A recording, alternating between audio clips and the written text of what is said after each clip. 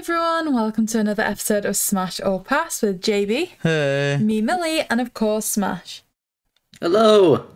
So in today's episode we are going to be taking a look and reviewing Scooby Doo Adventures, The Mystery Map. So for those of you who, like me and JB, hadn't seen this one or haven't seen this one for a while, this is the really kind of unique puppet style movie that was made. It centers around a pirate ship and a treasure map, and the gang want to try and find the treasure, and they have to kind of contend with the bird that perhaps wants to take the treasure map from them. It's like quite an interesting story, but it certainly is one of the kind of shorter movies.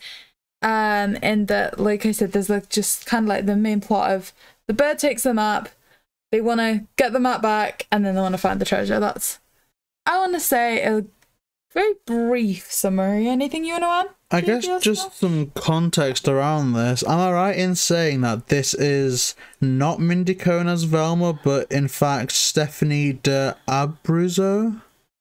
Yes. Abruzzo? So that's change up there. very interesting. Do we know why that change was made? Is this where Mindy Cohn kind of leaves the series, or is Mindy Cohn back in the next movie for stage fright? No, so there's quite a bit of behind the scenes with this one. I don't know if you want to jump into that. Yeah, yet. Of course. Context kind of is the most important thing before we get started on the actual movie. So take it away. This is about to make us feel bad, JB.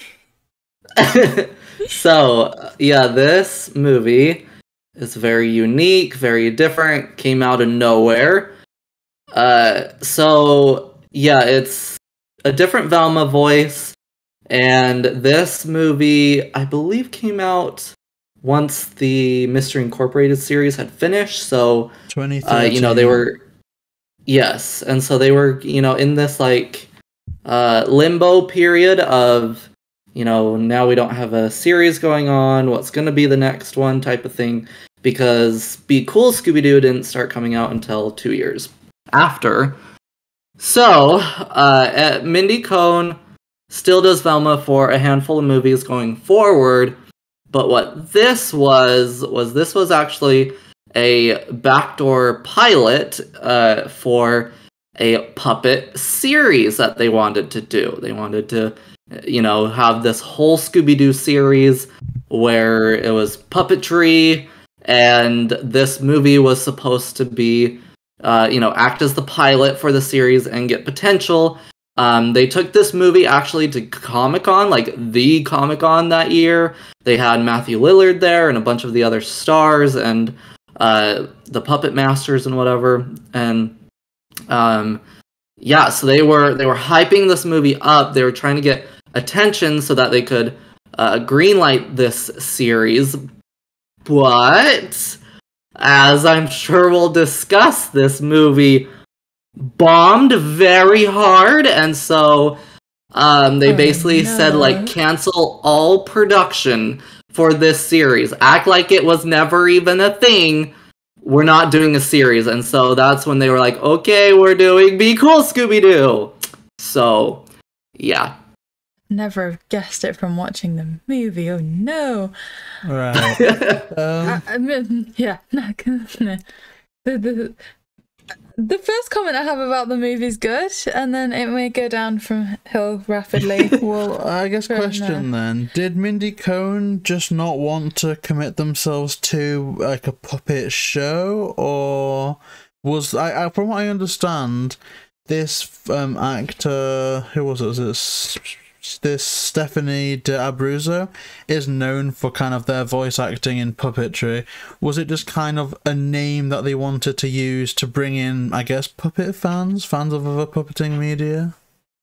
That's kind of a hard topic to really pin down on what was going on, because the whole reason that Mindy Cohn actually stepped down from Velma, in a few years is because she was diagnosed with cancer, and so they had to, obviously, that's priority, and then luckily she was able to get it taken care of, and she's, as of this moment, is alive and doing well, There's rumors that she's asked to come back as Velma, but the thing is, you have to realize that, Kate Micucci, who's doing Velma now, she's signed into contracts. They can't just be like, oh, Mindy's good and well, let's just replace Kate now, again and stuff. It's a whole legal thing. They can't just swap out here and there. So my kind of guess, maybe they wanted someone who did puppet voices to come get into this, but I'm also wondering if this was at the point where her cancer scare started, and so she wanted to step away from series, but was like, I'll come in occasionally for these movies, because to do a movie rather than a series, a movie I would guess is maybe at max a month's worth of sitting in the booth, if that, really. Whereas, a series, that's going to be a weekly thing that she has to sit and go do and stuff. So I'm wondering if at this point she was ready to step down from doing Velma, but was still willing to do some of the movies. And so, when they thought that this was going to be a series, they were like, okay, well, let's have the new Velma, be Velma in this show, this movie. But then obviously it didn't take off. Yeah. That topic in itself, in terms of the voice of Velma's, an entire conversation to be had. I remember reacting to Sword and the Scoob on your channel, and Velma's voice it took me a minute. Yes, that's all I kind of have to say. So if Mindy wants to return, then it'd be great to see a familiar face come back to the voice, behind the voice and stuff. Although I guess in fairness to us at that point, our primary source of Scooby media was either Linda Cardellini or I want to say even BJ Ward, and I think BJ Ward played it with a very almost deep voice. They kind of came at it with the kind of the point of view of a wise librarian, I want to say. Whereas Micucci was good, she's definitely grown on me, came at it with that very squeaky approach. It was like going from one end of the spectrum to the other one, so I guess it was quite jarring. And I certainly think Velma's voice has had the most variety throughout. Obviously Frank Welker's just been such a consistent backing for Fred. I think that even when there's been exchanges for the Shaggy voice, it's been done really, I want to say respectful. I feel like every actor behind it has had some level of respect for the previous one. They've wanted to kind of take it, maybe make it their own slightly, but I think there's been a lot of consistency. Yeah, loads. Whereas I think with Velma and Daphne, there's been a few changes, and I just think the Velma one certainly had the most range. Yeah. Yes, Velma. That's fair. Sorry, go ahead. No, after you. So. Oh no, I was just gonna say that Velma is the one out of the core 5 that's had the most voice actresses, portray her, and unfortunately, she's also been the one that's had the most harder voices for people to get used to. One that everybody can say it's one of those, we do not speak of her as Marla Frumpkin. If you know who she is and when she played Velma, you know her voice very well. And if you ever watch that time period where she's portraying Velma, you try to rush those episodes as fast as you can. I can't say I'm familiar with them, to be honest. Here, I'll send you a compilation of Marla Frumpkin as Velma. You will just love it. Oh, wait till we're reacting to series, JB. Oh. But I feel like some of what Smash was saying earlier makes sense. This movie we found was really difficult to find. It's clear they don't make more copies of this now. It was certainly 3 or 4 times the price of the other movies that we've been picking up to react to. It's very clear that this one's kind of been swept under the carpet and hidden away. Yeah. Yes. So weird. We ordered, say, you can order a DVD from W.H. Smith's, be it Zombie Island, Cyber Chase, even some of the newer ones like Abracadabra, Happy Halloween, for literally £3. £3, if that. Whereas this one we had to get from Kex, which is a second-hand shop here, and I think it was about it was either £8 or £12. It was wild in comparison to the older ones of their time period. Obviously, you know, Sword and the Scoob, and obviously Courage now is still about £12, but it was just so crazy because I'd have thought that even if it was received badly, they would have made a similar amount of DVDs, although I guess it's like a print run for a book, right? If they sell out the first wave, they then print more, you know, issue another wave, and if they just don't sell that first one, then there's no need to produce more. But or if they don't want it to be seen publicly and ridiculed, then they may just not make enough of it. maybe not, but it's the question, like, did they genuinely believe that they were producing something that would be received well? Like, because I don't think they've made it with bad intention, and I think that's something that I'll go on to summarize later on, but it's like, a part of me feels that they didn't just go in, like, if they didn't make an animated movie just as puppets, they made a full-on puppet film with puppet tropes and kind of puppet set pieces. They were fully all on board with this, and a part of me kind of thinks, well, what gave them the confidence that it would take off? Like, they didn't have a particularly, you know, big new name to shout it out as a USP to people. There wasn't evidence in the past that puppets would really take off. It was just kind of weird, you know. And one of my questions is, if they were planning making this a series, did they invest a lot more money in the puppets and stuff than they would have done if it was just for a movie, just to then have that kind of fall through? Yeah, I mean, it must have cost a bit. It's weird, but I guess we'll probably get on to the first scene. Make a little start on the movie. So I like the pirate ship at the start. I always like water and boats, and I was a bit like, oh yay, yeah. I'm happy. It was actually really nice. I don't know how they did it, but instantly I'm thinking that it's one of the most cinematically pleasing ones, because you've kind of got the nice flowing water, the visual of that boat in itself, and it actually seems really good. It almost seemed almost like a level up of animation. So obviously it wasn't animation, but it reminded me of like the start of like a How to Train Your Dragon movie with that kind of scope of things, and so it was kind of good impressions throughout, even down to the title sequence. But I suppose, Smash, what was your initial interpretation of the first few seconds? Like, literally just the pirate ship moving across. Okay, so I have to say, when this one came out, I was just like, nope, like, not dealing with that one. It doesn't exist, you know, like, moving on. And so I didn't watch it for at least a few years afterwards, because it came out in 2013, and so I was like just getting into high school around that time. And then I didn't watch it until after I graduated high school, actually.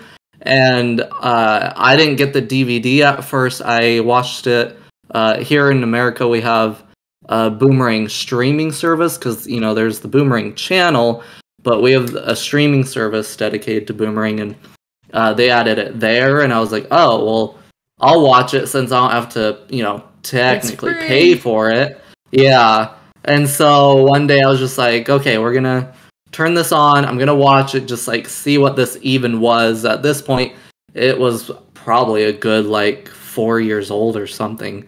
And so, you know, I watched it then. I do own it now, just because, you know, I'm a Scooby Doo freak and need to have the complete collection for me to feel satisfied. But yeah, when I originally started watching this, I really didn't know what to expect. I mean, I had seen the trailer and stuff, but and so I did get the vibe, because they really went more a pup named Scooby Doo with this show. They, you know, they made the characters younger, and they look like they're pup named Scooby Doo designs and stuff. But just seeing this, I was like, oh, okay, so like we're really going into this pirate aspect of it. You know, we hadn't seen really a pirate movie since Pirates Ahoy, which was at this point, you know, years ago. And so it got me a little excited just seeing it, because to be honest, I kind of thought like a lot of the movie, I mean, yes, the whole movie is fake, but like even just like that water scene, you know, I thought it would have been some sort of like paper waves or something, and I was like, oh, this is kind of cool. The scenery looks interesting at least. So that was kind of my initial, like, I was a little impressed with the scenery at the very least. Yeah, I would agree. And then also, it then like pans over to a tree house, and I was still there with it. I was like, oh well, if we're doing the younger thing, they're not the teenagers they are normally. It's quite a cute concept to have a tree house painted like the Mystery Machine. I kind of like that as well. Yeah, and I really liked, because I tend to pick up on music as well, and I heard an instrumental of the Summertime song from Camp Scare, and I'm like, oh, okay, so this is getting me into the kind of holiday vibe. Obviously, they've shown water, so I'm expecting something almost tropical. And still, even when we initially see the puppets, I'm not annoyed, I'm not hacked off, because I think it starts with Fred doing weights in a mirror. And I guess this is something that I want to make absolutely clear. I, hand on heart, believe that the puppeteers and the kind of set design behind this movie should be praised, because the amount of skill that it must take to make it all move and to make it all flow is something that I really wish I could do, and it is definitely something that is really talented. Now, whether that's applied in terms of writing is a different story, but initially, I'm just kind of freaking out going, oh my gosh, I wish that I was on this set, I wish I could explore the set pieces and see the puppets, so from that aspect, I'm happy. JB and I are about to have a game of good cop, bad cop, because he can balance it out so that we can hopefully get people to interview on the channel again. And I'm going to be relatively blunt. From the second the puppets were introduced, I hated it. I didn't like the weightlifting thing. Why have they aged him down on his weightlifting? Then Daphne does this really weird thing where she's keeping all her shoes in a communal tree house. They're magically moving on their own. Oh no, come on, that was good, because that's so Daphne. Oh gosh, why? Why? And then they start talking. And I think it's because I've not seen a pup named Scooby Doo. I've only really watched the things where they are teenagers and stuff. But even the voices, I was just like, oh okay. Got some adjusting to do here. It's not just the visual. There's noises. It's very, very different. This is a lot to deal with. Then Matthew Lillard is Matthew Lillard as Shaggy in this one. Yeah, the only difference he is started speaking, Velma. And the second he started speaking, I was so relaxed again, because for me they didn't change their voice in this. Everyone else tried to age down, and they still sounded like Shaggy. Scooby still sounded like Scooby. And then I was a bit like, if I close my eyes, I can manage this movie. Just from Matthew Lillard's voice, for me, he was like this grounding that was like, okay, this is still Scooby Doo. This is Shaggy. This sounds like Shaggy. I understand. Because for me, to see the different art style, to hear the different voices, it was, and like I said, this weird little thing where Daphne's shoes were moving and Fred was weightlifting. I was just like, wow. This is a lot. I'm not seeing anything that's very similar to where we left it with the last movie. So it literally just took Matthew Lillard's voice to be like, okay, I found something I recognise. Yeah, I get what you're saying, and I guess it is a bit like a pup named Scooby-Doo in that sense, because from what I can remember, I think every single one of that kind of voice cast was different, except for Shaggy and Scooby again. I think they were still Casey Kasem, so it makes complete sense that you would have the familiar Shaggy. So in a way, they've done an excellent job replicating a pup named Scooby-Doo. But once again, I'm kind of going back to the initial question of, if a pup named Scooby-Doo was nostalgic and beloved, why not just make a series that's a sequel to that, instead of taking such a risk? Because here's something that I think the movie can be commended on as well, and this isn't, and obviously I'm trying to come up with the most positive things that I can say, because again, one thing that I appreciate is they definitely weren't lazy with the concept. They were doing fine, I guess. They're still doing fine, making two movies, animated movies a year, alongside a TV show occasionally. There was no reason for them to invest in puppets and to even try something different. And so the fact that they have is is amazing, and I do appreciate that. So it definitely wasn't a lazy choice, but this was the first DVD that we picked up, and I was actively irritated at you know, how lazy the production outside of the movie was, in that obviously, you know, the last couple of movies you've had some bonus episodes of the TV show, and they had that here as well. But it's like, because they did something so different this time, there's puppets, they've built big set pieces, they've built individual characters, and there's no behind the scenes look at how they did it. And I was just like, well, that annoyed me. You've literally just wasted it. Like, come on, if you're not getting the series out from it, at least get us a good bonus feature. Like, this is the puppet. Like, they could have had a bonus feature that I would have rewatched, or I would have put this disc back in for, just for the bonus features, and they just didn't do it. And it's just annoying. It really does annoy me that they didn't do that. So it was the first DVD that I picked up, and I thought, okay, they've just stopped putting any effort into the bonus features. But yeah, because these have games and everything, didn't they? Yeah, and I guess with the others, they had no reason to really do bonus features apart from maybe a couple of interviews.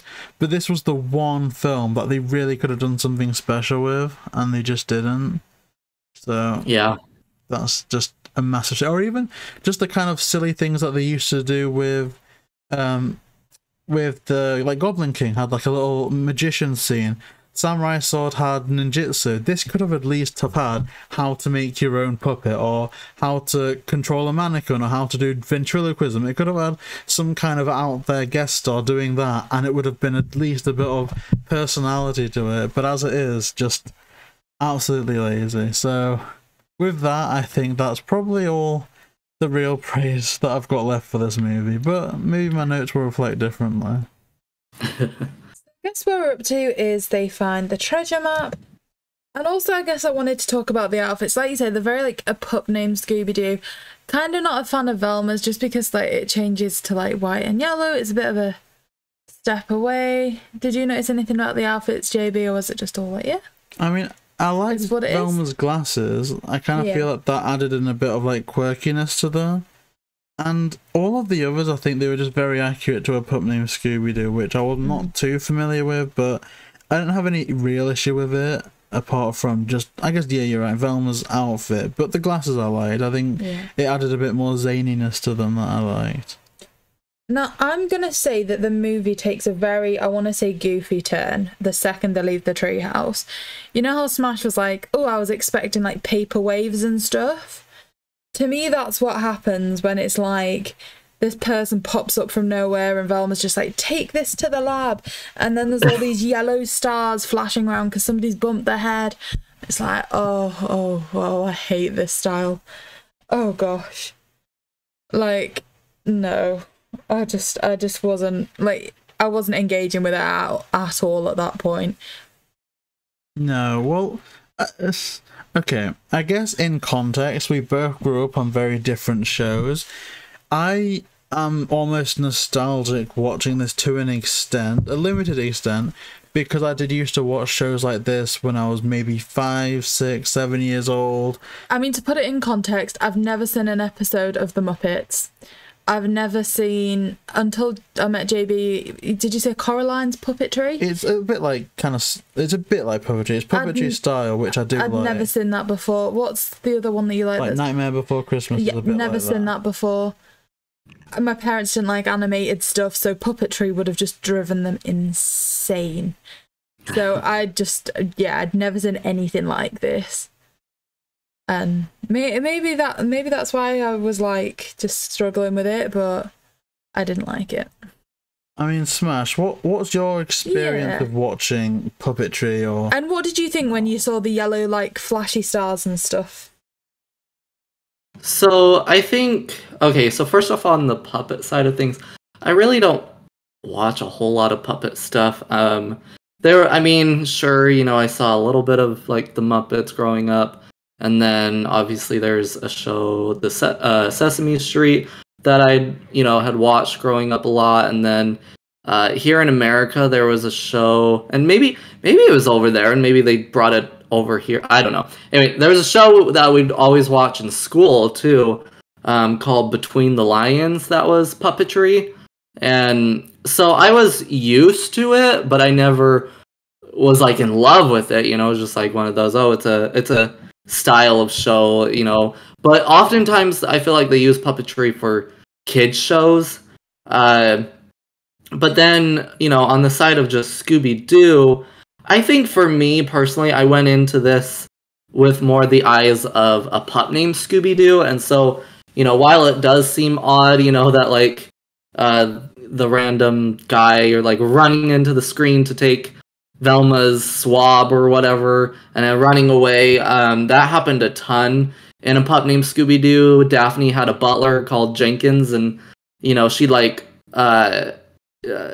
step in some mud or something and then scream and call out for Jenkins, and he'd just appear out of nowhere and bring her new shoes or her whole wardrobe. Or like there was a episode where Scooby ran to Daphne's house and then came back with her whole closet and whatever, you know, like so that show in itself was just very out there and cartoony and very exaggerated animation too. And so going into this movie, I expected a lot of that and kind of their personalities too, because like, you know, like you were saying, when they were in the treehouse and Daphne was like, line up for inspection or whatever, I was like, yeah, that's Daphne as a kid. She was so like girly, you know, can't get dirty. If anything happens to my wardrobe, then we can't solve a mystery, and very sassy and stuff. And so for me personally, you know, I just went into this movie expecting a long Pup Named Scooby Doo episode, and I think it worked a little bit better for me.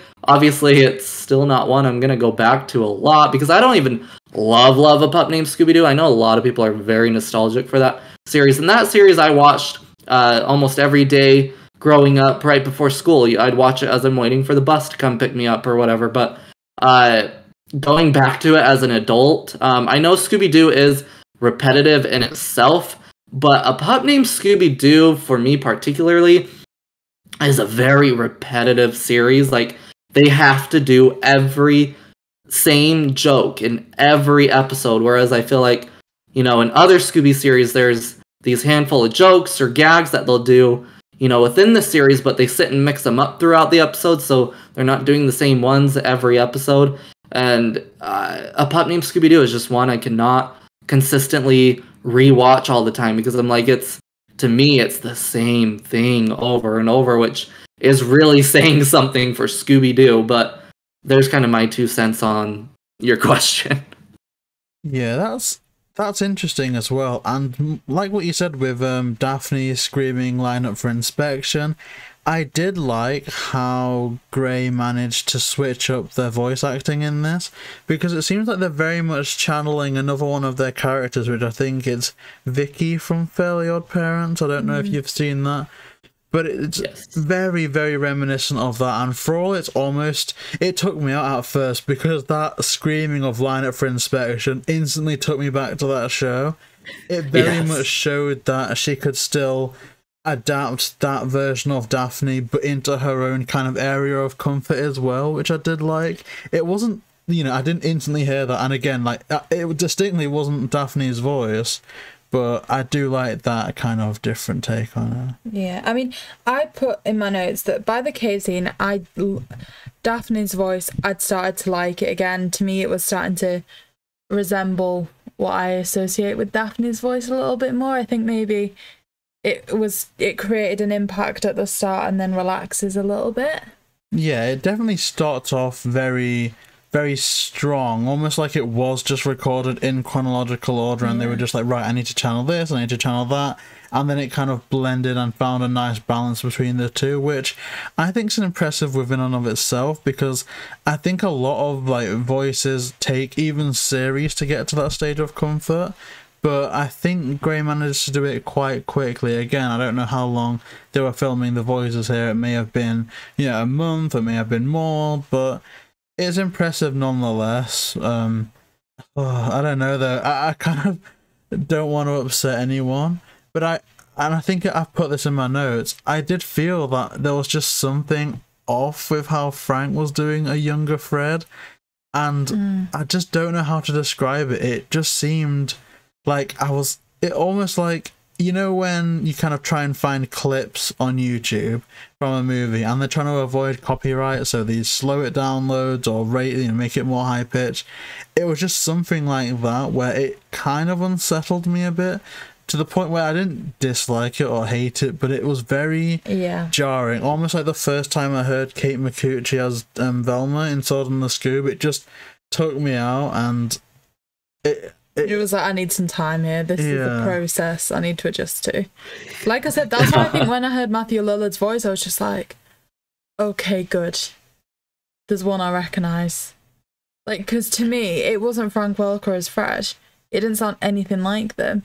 Like you said, it sounded like some strange, almost distorted version. The same, well, Velma's voice was replaced completely. Obviously, Gray was trying to change Daphne slightly to make that younger, like, pup named Scooby Doo one. And I was like, okay. This needs time. But then we move on. We meet Dr. Escobar and Shirley, and Fred, sticking to standard formulas like, oh, yay, Shirley, woo, oh, she smells nice, yay. It's like, okay, I thought we'd made you younger now, but still. No, I kind of did start to like that, though, because for all I wasn't the type of audience or the type of person to appreciate Frank's performance fully in this. I could almost tell that he was having a blast recording these lines. Like, I think he definitely had fun with it. And that's very important, because if he sounded different and bored or embarrassed to be there, I think it would have made this movie cringy to the point of, like, I couldn't even watch it even for the podcast. But I think because he genuinely sounded like he was having a good time with it, and they were very much fitting into formulas and tropes that I was familiar with. Again, like, for all I don't like it, it was introducing a kind of female character into the show, so Fred could go, oh my gosh, look at her, and Daphne could go, oh, why are you being such a typical guy? So it's not my favourite trope, but it's something similar that I can kind of connect, like, oh, okay, so this is the start of that, I guess, then chronologically, which was fun to see.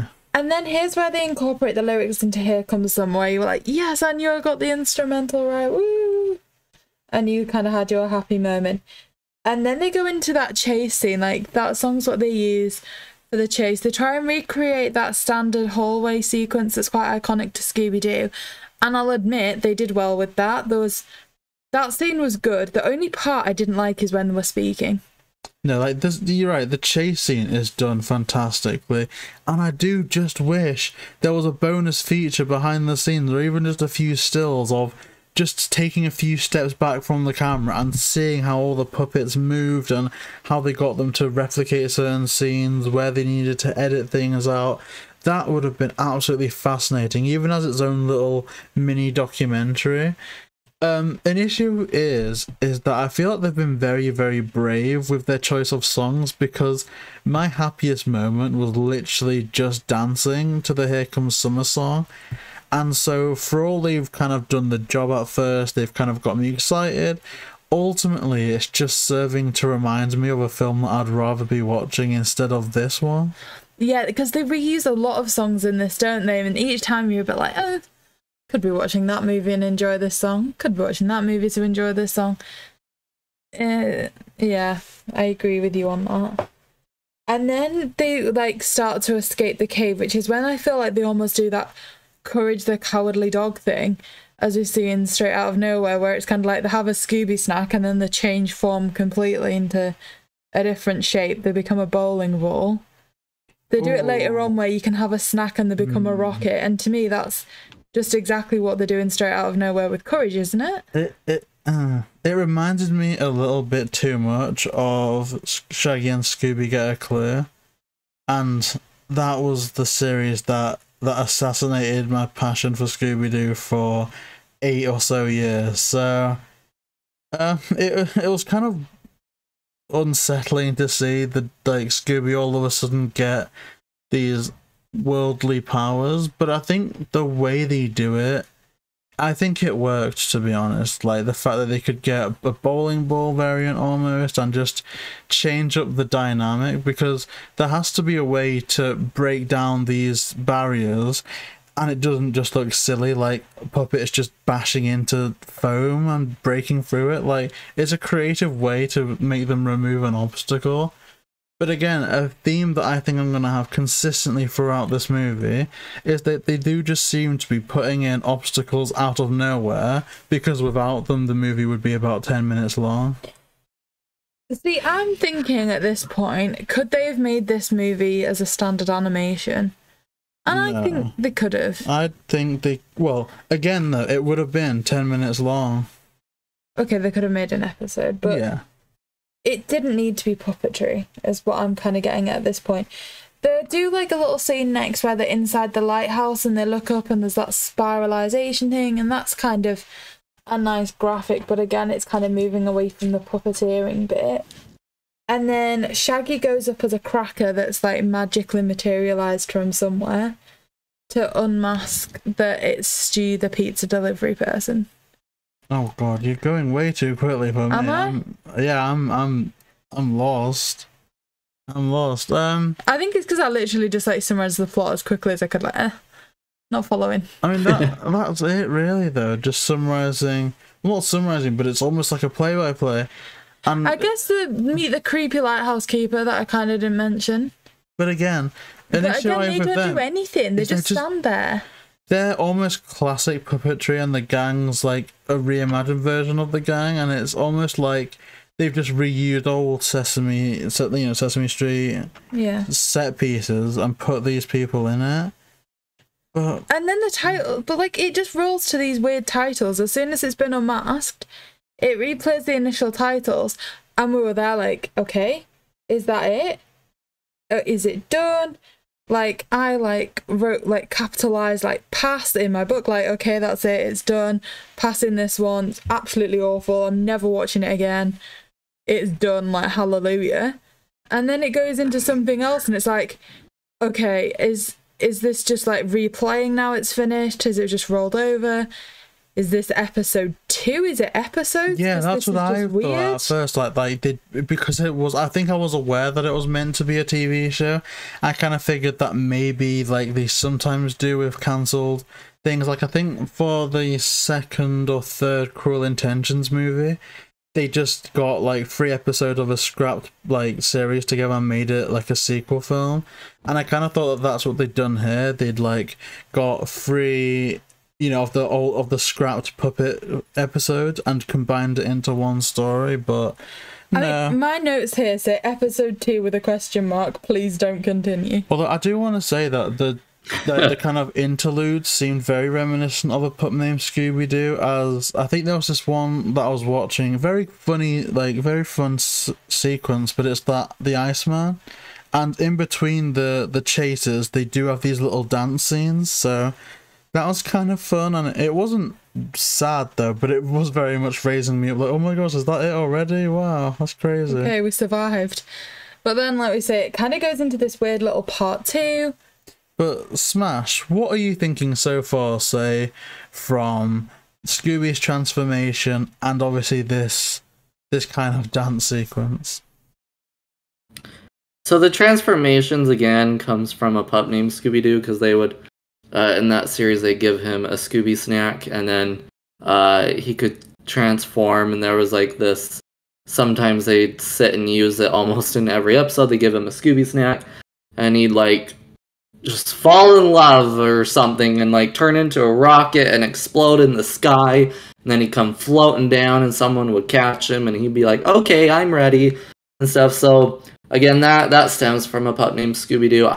I really don't know why they didn't just like make this a pup named Scooby Doo movie or something. But anyway, then with the random dance sequence, I too thought it's like, oh, yay, it's over. Now we're just having a dance party, and then the credits will roll. And then it was like started going, forward into this next story, and yet the thing is, though, it's the same night. It still connects to the previous story. But why was there a random dance sequence in between? I was like, again, this was like 2 episodes split, and they were just like trying to make it into a movie to sell it, you know? Like, it didn't make sense to me. It was kind of annoying. I was like, just take out the dance sequence and just fade out into black and then come back or something. Yeah, I mean, I was like, when the dance scene started and I thought it was finished, I was like, we didn't find out where the treasure was. What was the treasure? Wait a minute, I don't care. If I don't need to continue watching it, if we're leaving it there, I'm not going to complain. Yeah. It's fine. It's done. I almost felt like Rickrolled. I'd rather not know. I'd rather never know what the treasure was or where it was, and let this just be done. It was just a troll. Like it's like the movie knew that we were waiting for it to end, and then it was like, yay! Like we're kind of doing a false end. Like they do like the kind of Scooby Doo thing. Then they kind of have the sequence play there, like the kind of dance, and it is all just a bit odd. Like I don't quite know how to describe it, but I don't know. Okay, cut.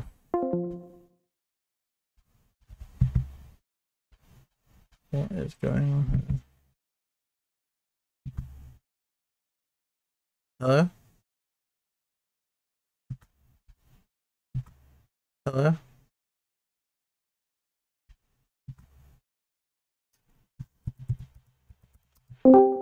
Oh. Hello?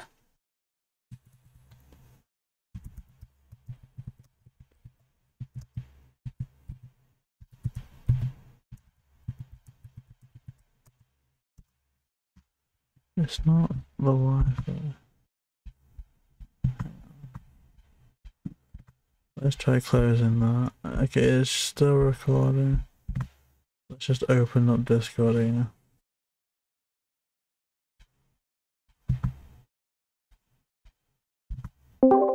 Hello?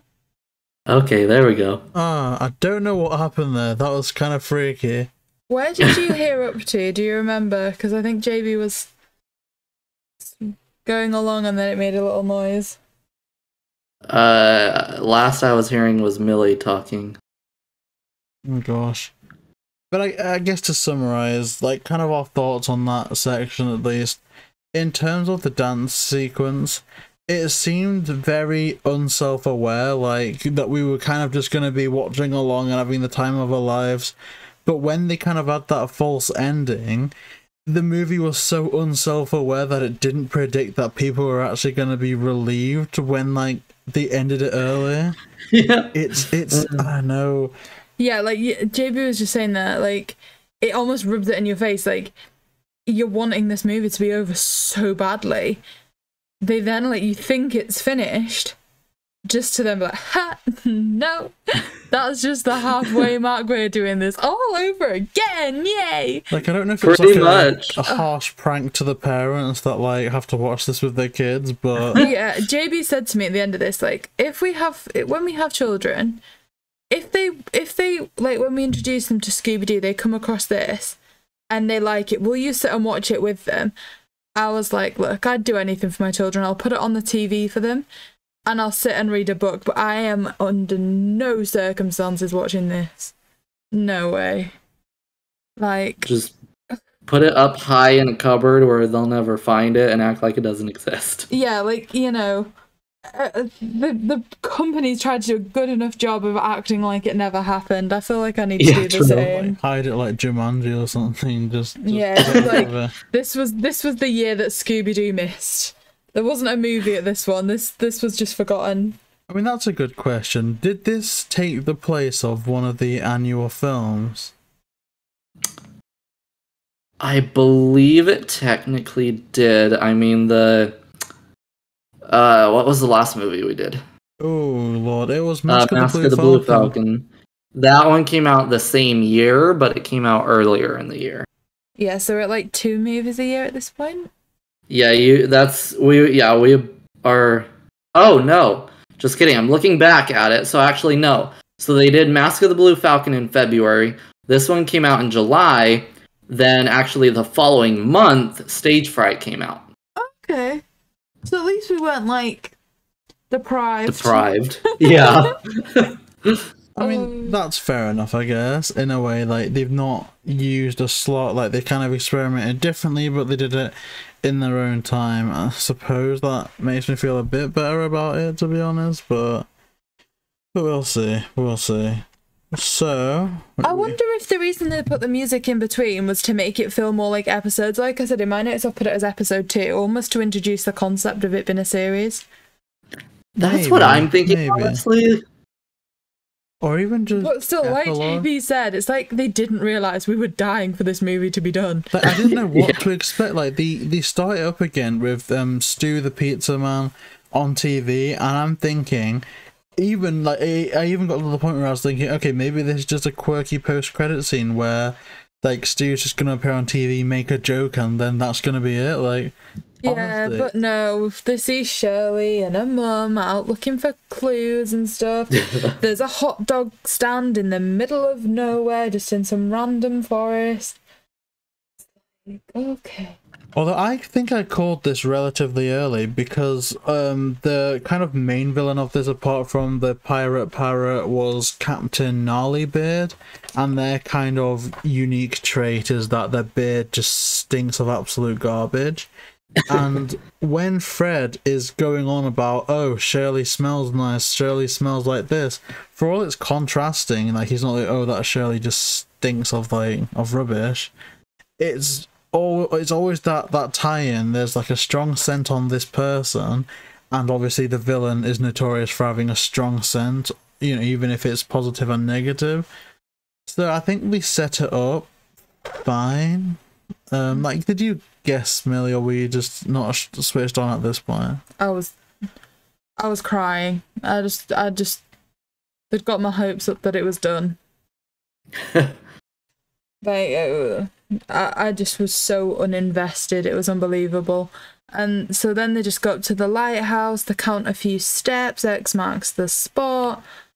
Shaggy and Scooby fly off onto a boat where they're working for Captain Smellybeard, and yeah, that's how it's progressing. Well, I just think a lot of it is just to waste time. Like, I think the musical sequence was nothing more than just to like add in some watch hours. Yeah, it's like, oh, we're classifying this as a movie. Let's see if we can at least meet the 60-minute mark. I think that's all it is. I think that's what the majority of the movie is. It's just wasting time, and it's a shame because I do feel like if they just released a mini series of maybe 5 or so episodes, and they were maybe 12 minutes long each, I think they could have had a very bizarre but overall nice little mini series for kind of younger audiences, for people just interested in puppets and sets in general.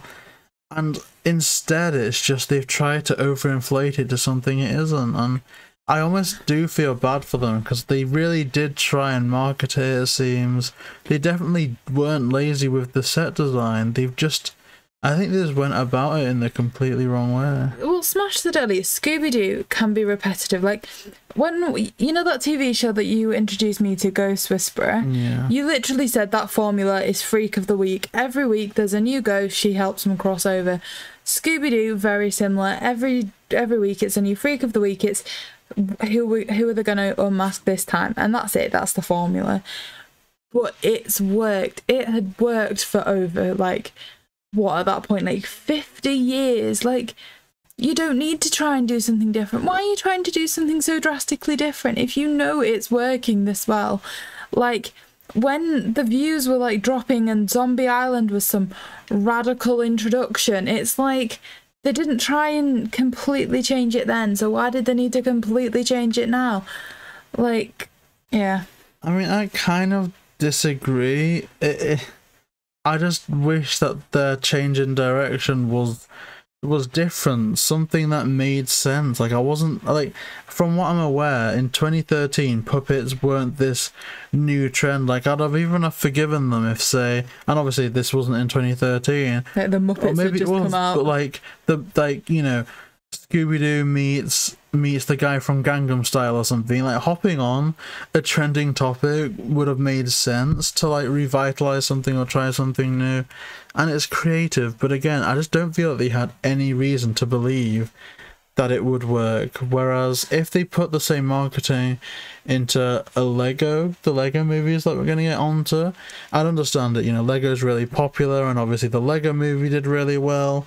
There's reason to believe that that movie would be a success, and if they wanted to use the Lego movie of Scooby to try and convince Lego to team up with them to make a Lego series of Scooby Doo, again, that'd be fine. And it would also sell some sets, some toys, you know, joy all around. But I don't know who they thought that they were appealing to with the puppets, apart from the little kids, which at the end of the day, that's the kind of audience that they would ideally go for.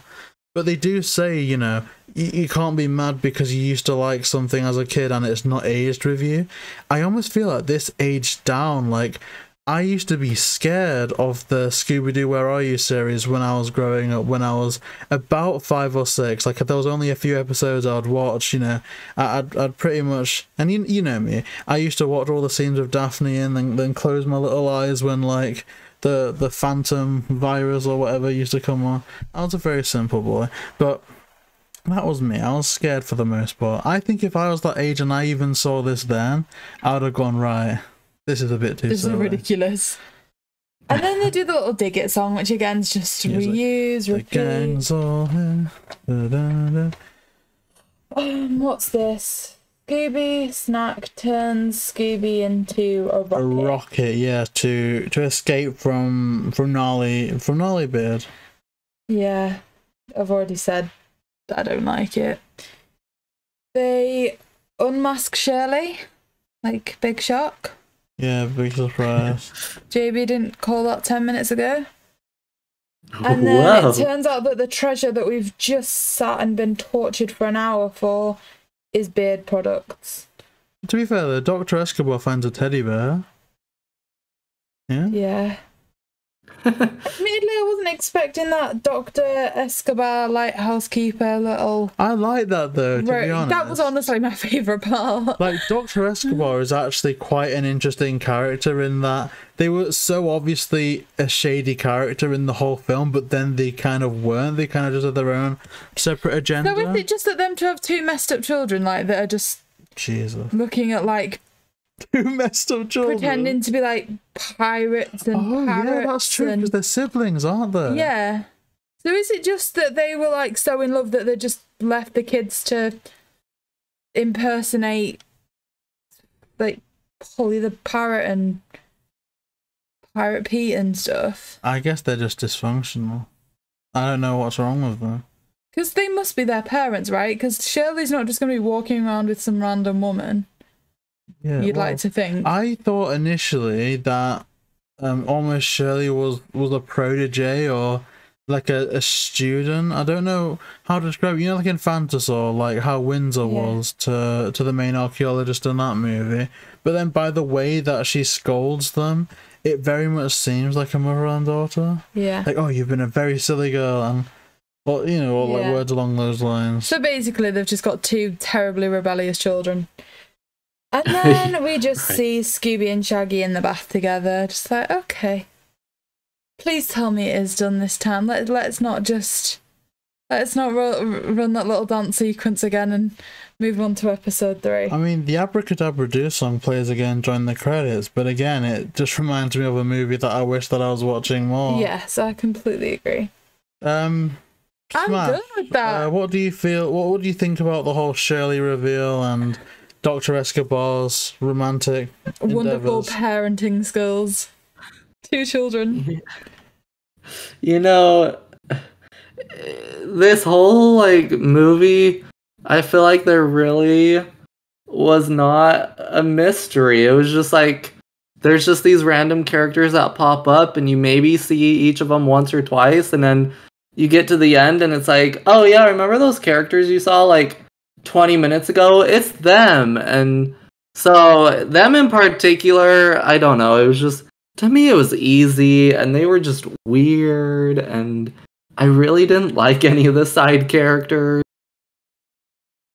Yeah, I mean, I feel like that summarizes it. We can go just to the smash or pass like section here. I got to a stage and I was like, what the heck have we just seen? Like, how in the same series have we gone from reviewing something like Zombie Island to this? And I was like, Jesus. That's just get sick of it, don't you? Well, just in case anybody watching this hasn't guessed the reviews already, JB, mystery map, smash or pass? Well, look, to be honest, and I'm going to be serious with this. This is the real mystery here. No, come on, I'm going to be serious with this. I genuinely can tell everyone listening to this that I have actually no pleasure in saying this. I really wanted to be the person that would come onto this podcast and say, look, you know, I get annoyed when people don't like it, like it's, you know, something just because it's in a different medium. Like, I've been the biggest defender or something that we've got going on now. Like, what if the first animated Marvel show and people just switch off from something like that because it's animated and obviously the rest of the Marvel universe isn't? And so I thought that that's what I was going to do here as well. I was going to say, look, just imagine it's animated and you'll be fine. But I just can't. I thought that this is the worst movie we've reviewed in this series, and I can confidently say that. This movie reminded me of being in a toy shop with absolutely no money. Okay, initially there's a lot that I can look around and appreciate. I can say, oh my gosh, that's cool. I didn't know they could do that. Oh wow, you know, I didn't hear about that before. But ultimately, I'm just walking around the place sulking because there's so much more fun that I could be having if I could actually take something away from it. And ultimately, there was a lot of visuals and unfortunately just no substance to it. So and I am sorry, because I really did think that I was gonna come into this movie being the one person that would like it, but unfortunately I'm gonna have to pass on Scooby Doo Adventures Mystery Map. What about you, Millie? Okay, well, I can honestly say I agree with pretty much everything you've just said. This is the worst Scooby-Doo thing I've seen in my entire life. I started watching Scooby-Doo when I was about 4, and I can honestly say this is the worst Scooby thing I've ever seen. I feel confident it's the worst thing out there, so I know it's only just going to get better with the other movies we're about to review. The puppet style, I hated it. I felt really awkward when they were talking because their mouths didn't really move, and it just, or at least they didn't move right, and it was so awkward. It was so painful. There was that thing where they literally like played with you in the middle and was like, oh, I know, well, let's make them think it's finished, and I was like so happy. It's like, oh no, we're just continuing on. No, it's horrendous. It was awful. I can like put like literally I'm saying this like on the channel, like I bet the channel that I will never ever watch this again. I'll never want to watch this again. I'd happily, like Smash said, like not adding it to his collection for so long, I'd happily remove it for our collection if it wasn't for the sake of like if it was that we just downloaded the movies, it'd be deleted, it'd be gone, it's done. It's literally just so we're like, oh yeah, we've got the complete collection, woo, great. That is literally the only reason that I'm like, oh yeah, we'll be keeping the DVD, just for the sake of like part of the collection. It was awful, and if they did make that series, then this Smash or Pass series would definitely be finishing with the movies, because I wouldn't be like, okay, I want to continue. Like, it's literally put me off the idea of watching a pup named Scooby Doo. I've not seen any of that series really, and after watching this and hearing some of the stuff that's said, I genuinely just don't want to. This is, for me, the biggest mistake that was ever made with Scooby Doo, and I think it was awful. That's a complete pass. Okay, Smash, on that happy note, I guess I haven't asked you, how many times have you watched this, and is it a smash or a pass? I think in total... Okay, actually, to be fair, I've probably seen this a good, 10 times, but that's because one of my nephews loves this one. Ah. And so, it's like whenever he's, with me at my house or whatever, he, wants to watch that one and whatever, and so that's the only reason I watched it really more than maybe anyone should. All the music's available on the other movies. Watch them instead. Right? Like, dude, you can jam away on a better movie, but with how long it took me to even get this one, I will say though, like, I'm able to watch this one, and it's like, okay, I can get through it. There's a series called Shaggy and Scooby Doo Get a Clue that I admittedly still cannot get past the first 3 episodes. And so I'm like, in a way, I guess this is better than that. Yeah, at least, just from what I've seen. I don't know if that's when the call was breaking up, but JB said that there was parts of this that reminded him of that, and he said that's literally why he didn't watch Scooby Doo for 8 years. That was his like turning point where it's just like, I'm done. It's not for me anymore. But I mean, it's no surprise to anyone. I have to pass this one too. Do not watch it unless you just are that bored. I guess that's something that I want to make clear now, but it's pretty obvious.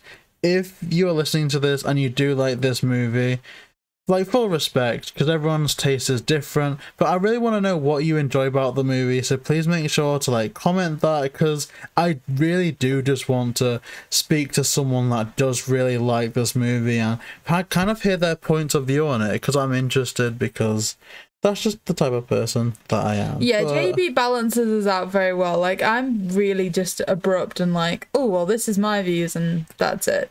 Whereas, yeah, you're very like, okay, well, let's see a bit more. So, if there is anyone that likes this, it would be very interesting to hear why. But I guess now we should move on to some community news, if anyone has any. I guess we'll start with Smash, because I'm taking our community news. Okay, well, we've got one community news. I don't know if Smash has any community news at all. I mean, I have some news, but I don't know if it's what you guys were going to bring up. Oh, actually, yeah, there is more news, isn't there? What's your news, Smash? Yeah, okay. The Scooby Doo reunion special. Did you guys see that? There was like a post on some more information about it, but I haven't read it in depth. So if you want to keep the lovely viewers informed, we'll definitely be interested to hear that. Yeah, so they're doing a Scooby Doo reunion special for the 52nd anniversary, which they're kind of late with that, but it's fine. So it's going to air later this month, I believe on October 29th. On the CW, and then they're going to do an encore presentation early November on Cartoon Network.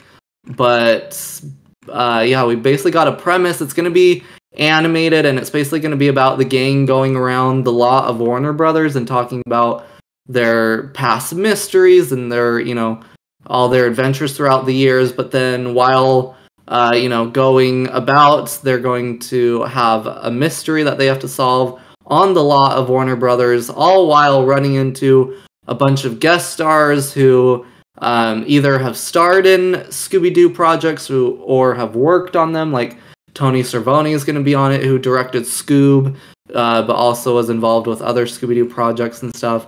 The biggest thing we're all wondering is if actual Scooby-Doo characters are going to be brought back, because they're calling it a Scooby-Doo reunion.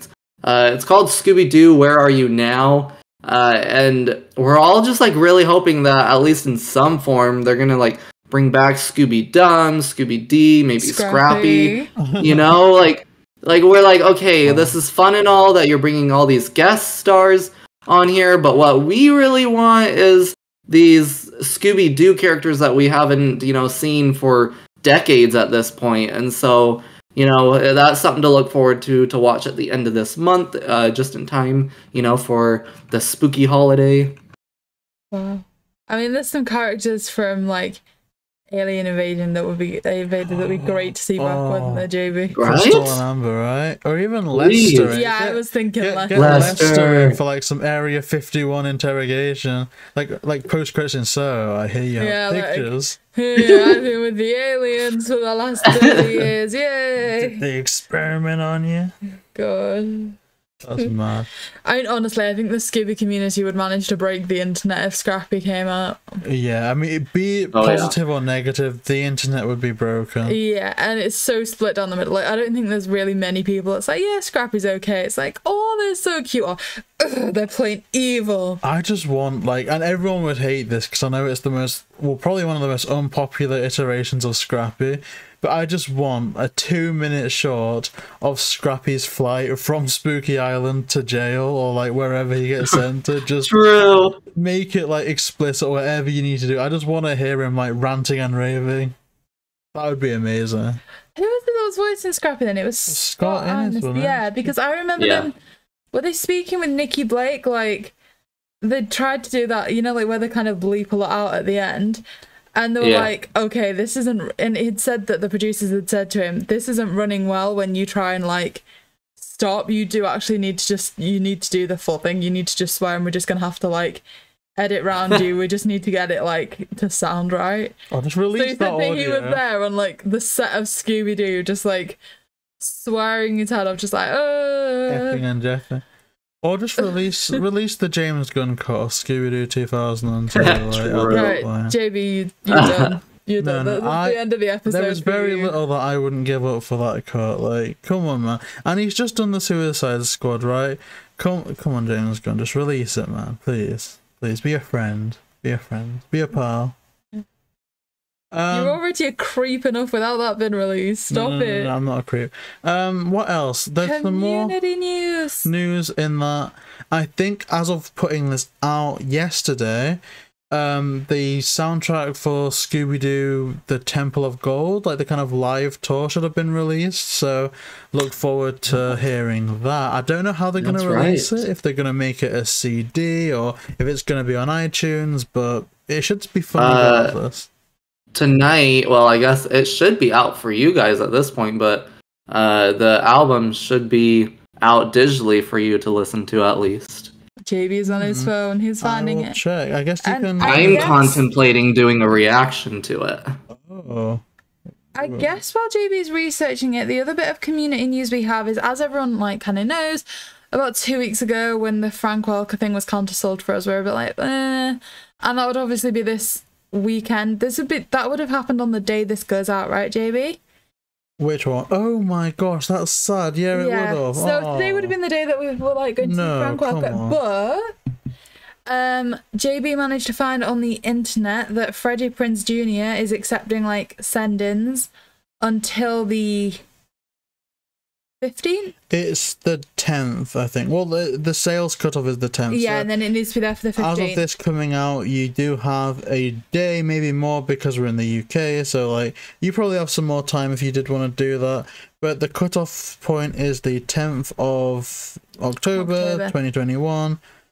And all the information will be on the GalaxyCon website if you do want to do that. So, we're like waking up at like 7 a.m, 6 a.m. tomorrow to try and get like the world's fastest shipping to America for the Funko Pop box. Yeah, it's gonna be... It's a bit of a supplement. I mean, yeah, Frank Welker's obviously like the original and current and just everything. Although... But, you know, JB likes to point out that Freddie Prinze is a man of substance. But what will be awesome, though, is when we meet Matthew Lillard, and like if obviously the Freddie Prinze Jr. gets there in time, there'll literally be like 2 of the live action actors like there. You're still not getting anywhere near Gala, you can forget it. No, you're right. But still, a guy can dream. The security's like heard you on this podcast and the restraining order's already in progress. I don't think it is. I think they've cancelled it.